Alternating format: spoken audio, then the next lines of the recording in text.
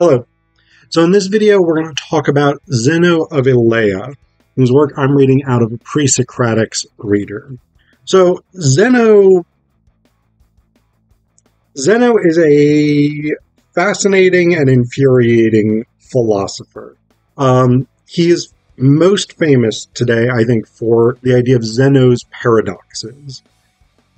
These are sets of contradictions that Zeno sort of came up with that, on the one hand, reality tells us they don't hold up. On the other hand, there's no logical way to deconstruct them. They're very, very difficult. And philosophers have been fascinated and infuriated by these paradoxes since the time of Zeno. What the editors, editor Patricia Curd, says about Zeno in the introduction here, Zeno explores the consequences of Parmenides' claims about what is. He was a follower of Parmenides. Remember, Parmenides, his sort of big philosophical innovation was that nothing changes. He did not believe in change. And to a certain extent, he sort of maybe meant this literally. It's a little bit difficult to parse exactly what he means. The relativists, Anaxagoras and Empedocles, they sort of took Parmenides' idea to mean there is a static level at which nothing changes, the amount of matter in the universe. But the combinations of different elements are constantly shifting. Zeno seems to take a different approach. I'll read you the rest of what Curd says about him, or the end portion of this. I haven't read the whole thing. So he says, that's Zeno's ingenious arguments purport to show that neither plurality nor motion is compatible with Parmenides' requirements for being, and they have worried and fascinated philosophers from ancient times to the present. First, Zeno showed that the very postulation of a plurality of basic entities leads to difficulties, for if there were many things, or if each thing that is had many characteristics, contradictions would follow. Things would be both like and unlike, both infinitely small and indefinitely large. Secondly, Zeno argued against the very possibility of motion or change, showing that the assumptions of such motion results in contradictions. I think contradictions is the key sort of principle for understanding Zeno's philosophy. He seems to be doing what I would call philosophy with a smirk. Like, yes, he was Parmenides' disciple. He was probably Parmenides' lover. And he believed in Parmenides' basic principle that nothing changes, that the universe is basically static. At the same time, Plato records in the Parmenides, Plato records that Parmenides and Zeno came to Athens to expound their philosophy, and Parmenides argued that everything is one. Zeno argued that things are not many. And what happens in Plato's dialogue is that Socrates sort of points this out, and he's like, aha, you seem like you're saying different things, but really you're saying the same thing. And Zeno's basically like, yeah, dumbass, we're saying the same thing. But there is a big difference, in a way, right? Because Parmenides is putting forward his philosophical position that everything is one. Sort of universal cosmic unity, everything is one, everything is static. Zeno is saying, hey, people have critiqued this idea. They've said, well, but I can see multiple things, or I can watch things change. Here's why those people are wrong. So Parmenides is sort of putting forward a positive claim in that sense. This is the state of the universe. Zeno is saying, hey, haters, you can fuck off. Here's why you're wrong. Or perhaps here's why there are contradictions in the things that you think make perfect sense. So the big two, then, that Zeno deals with, based on the surviving material and based on what's in a Pre-Socratic's reader, is the idea of plurality, that there's multiple things, that this computer mouse, for instance, is not the same thing as my glasses, is not the same thing as me, is not the same thing as my shirt, whatever it is. And then the idea of motion, the idea that things move, as opposed to everything just sort of remaining static. So this introduces Zeno's paradoxes. This is where stuff gets tricky. So one of the paradoxes, he says here, if there are many, they must be just as many as they are, and neither more nor less than that.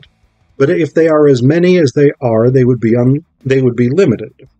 If there are many things that are not, if there are many things that are unlimited, for there are always other things between the things that are, and again others between those, and so the things that are unlimited. Now, what I take that to mean, I have an easier time with Zeno's paradoxes of motion than his paradoxes of plurality. But what I basically take that to mean is, right, if you know the movie I Heart Huckabees, there's a scene where the firefighter, forget the characters' names, played by Matt Damon, I think, if I'm not mistaken. But the firefighter has sort of drifted into nihilism. The existential detectives are still in existentialism, and they have this debate about the existence of stuff, right? And the detective points out that in the cracks between stuff is more stuff, right? And so between this computer mouse and my glasses, we don't see anything, but there's stuff. There's, in this case, air here. And so in that sense, nothing is ever separate. Nothing is ever single. There is no plurality. The firefighter points out that even between those things, there are cracks. Between the air and the computer mouse, there is a gap. And the detective says, and in that gap is even smaller stuff. And the firefighter says, yeah, but between that smaller stuff, there's even smaller cracks. So this is the idea. The question is, if there are gaps that separate off individual bits of matter, or whatever it is, then what is between them? What constitutes those boundaries, if not other stuff that is then stuff interconnected?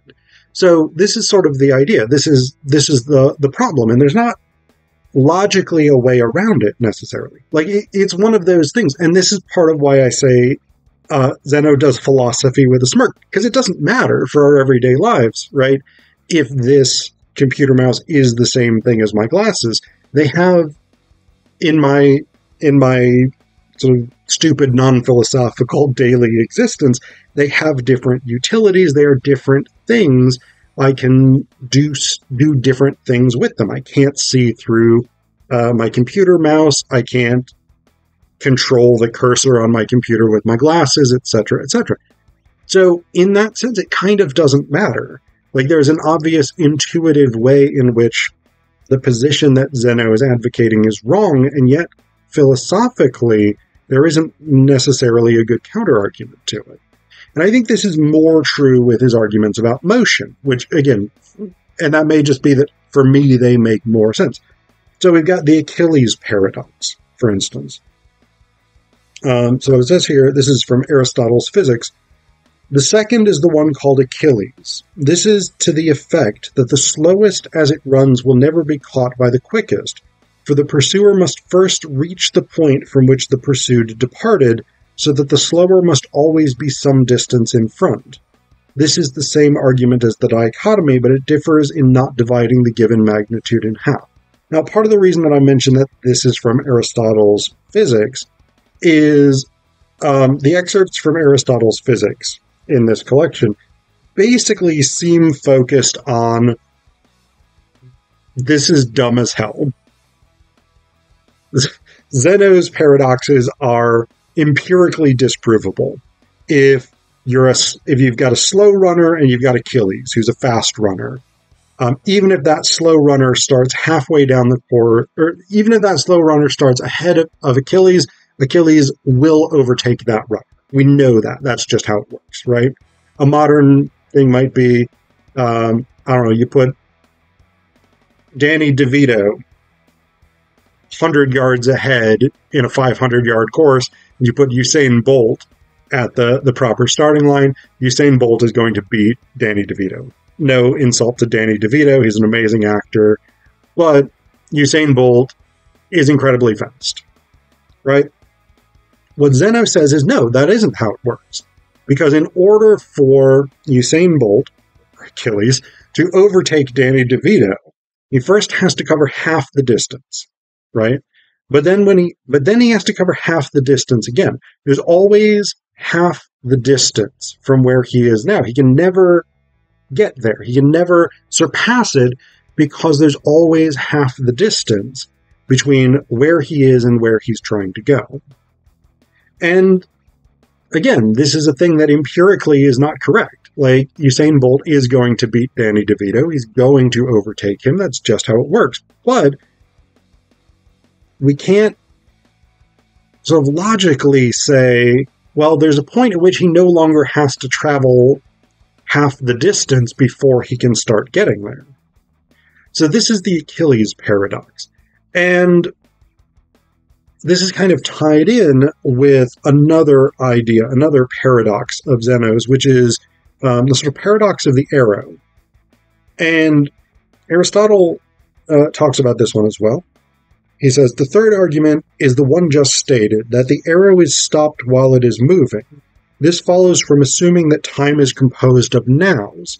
If this is not conceded, the deduction will not go through. Zeno makes a mistake in reasoning. For if, he says, everything is always at rest when it occupies a space equal to itself, and what is moving is always in the now, the moving arrow is motionless. So basically what Zeno is saying here is that at any given moment, an arrow shot from a bow is not moving.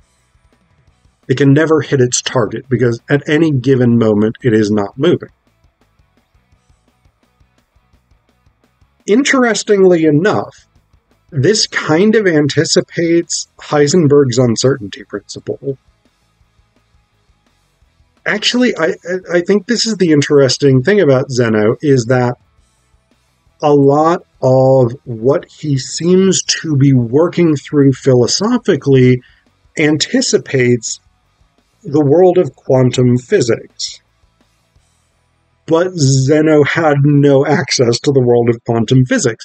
And so he's trying to make the sort of paradoxes of quantum physics work in a world of Newtonian physics, what we would call Newtonian physics. Right, so in reality, an arrow, the course of an arrow can be scientifically measured, right? It can be observed, but we also understand the forces, well, today we do, how much they did in 4th century BCE Athens, but we understand the forces of physics at work, we understand geometry, we understand things like gravity, etc., etc. You can, if you know the conditions in which an arrow is fired, and you know physics well enough, you can chart the exact trajectory of that arrow without actually having to see it fired. That movement is observable. It is demonstrable. It is scientifically predictable. My understanding of quantum physics, bearing in mind that I am not a science guy, I do not know from quantum physics, I have the broadest brushstroke generalizations. My understanding is that it does not work that way at a quantum level. Things are not predictable. And so Heisenberg's uncertainty principle, as I understand it, is rooted in the idea that either you can understand the trajectory of a quantum particle, or you can know its location. You cannot know both. How that works, I have no idea, but that is the uncertainty principle as I understand it. Zeno is doing the same thing with an arrow here. The problem is an arrow is not a quantum particle. It doesn't necessarily work the same way. And so because an arrow's motion is, I don't know. I'm not even sure if I'm right about that. I mean,